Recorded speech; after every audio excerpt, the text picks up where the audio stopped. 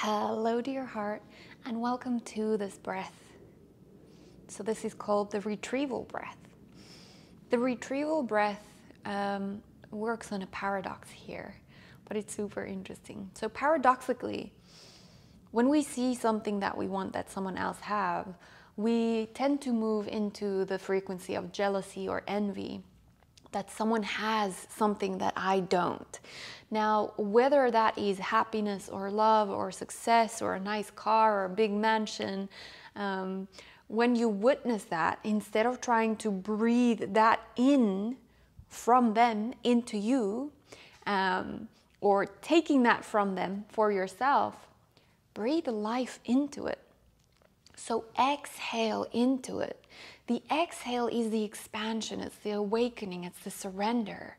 Breathe life into that energy with the intention of giving it to yourself from the light of awareness, from the creator of all that is, which is you. You're the co-creator of this life.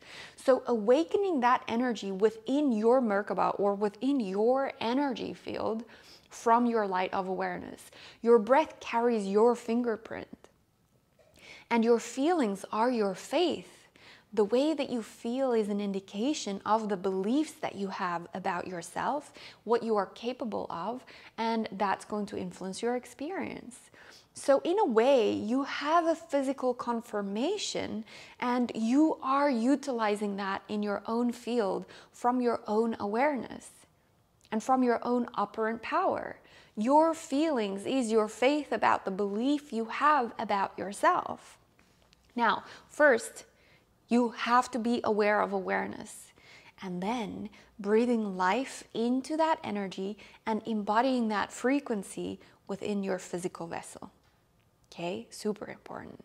Now, with this breath, I am accepting more of this energy within my own life from the creator of all that is, because if you put anything between you and this creator of all that is, which is you, example, another person, you're cut off from that energy and you can no longer receive that. So don't think that you have to accept this from another person. Don't prioritize another person. Trust that this energy can be ignited in your energy field from yourself. So you're going out and you're coming back, you're giving it to yourself, retrieving, receiving. So if you're a visual person, you can also imagine that there is a beam of light going out of the head into the nucleus of the multiverse.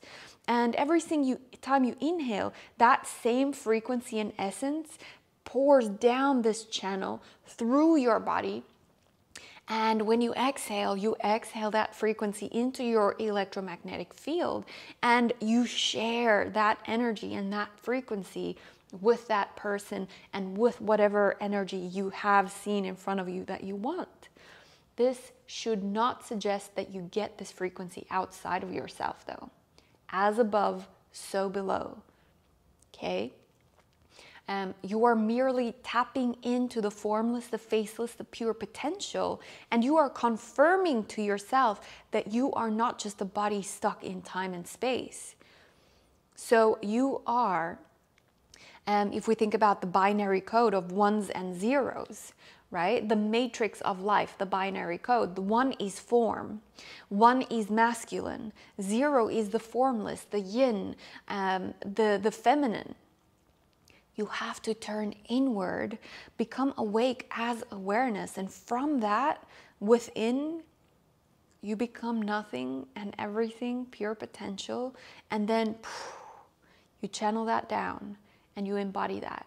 So you ask as aware, well, you ask, you open up as the field of awareness, and then you ground it down, then you give it to yourself. And in that way, you're not segregating and separating yourself as the illusion that it is, but you're giving yourself what you need. You're claiming back your operant power. And from that, you get to share that with others too. So that's the paradox. We don't take from another what we want. We take responsibility and we give that to ourselves from a conscious choice. But the conscious choice cannot be there if we do not wake up as awareness. So I hope this retrieval breath was insightful. Let me know if you have any questions about this.